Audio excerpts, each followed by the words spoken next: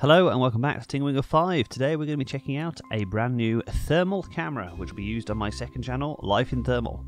So this is the Seek Thermal Compact Pro edition. It's an upgrade to the Compact they had before. So the biggest change for this model of the thermal camera is the increased resolution.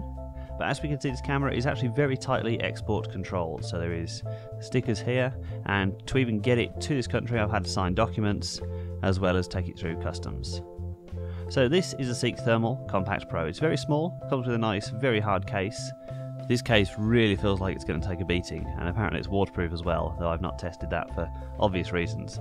And it comes with a little hook inside which you can put on the outside, and clip it to your keys if you wish, or just put it on a neckband, which I would.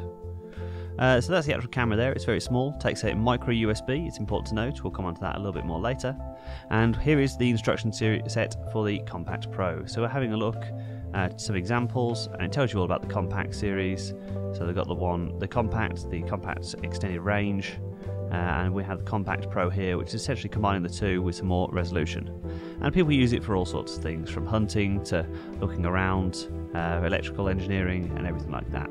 So let's have a look. We are subject to US EAR registrations, so that's the form I had to sign to even get this camera.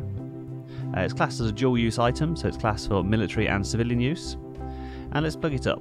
So what you're going to need is a phone with micro USB. So my recommendation is the Samsung Galaxy series, but if like me you have a phone with a Type-C port, then you are actually going to need an adapter, but this unfortunately slows the video down, so you're going to get a much better performance from a phone with native micro USB. So at the moment you can see it's gone upside down because I was holding the phone a little bit funny, but as I move it around here it goes the right way up. So this is the thermal camera being used with the phone, so all I've done is download the Seek Thermal app and plugged it into my phone. Now the range on this is from -40 to 330 degrees Celsius, and plugging it into a Type-C phone like so.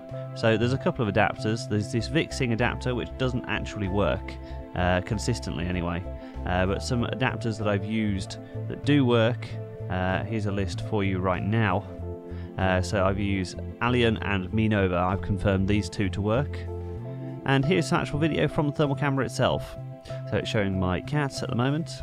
Nice heat spot around the eyes and ears where the fur is a little bit thinner. And you can see it's got a cold nose for temperature regulation, as most animals do. And unfortunately I had the camera upside down for this, so I've had to flip it upside down so the temperature scale's the wrong way up. This is a cotton on fire with some lighter fluid, just to see how hot it gets. And as you see, even this is topping out the thermal camera because it gets so hot.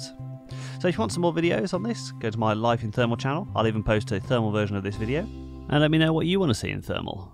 Thanks for watching, everyone.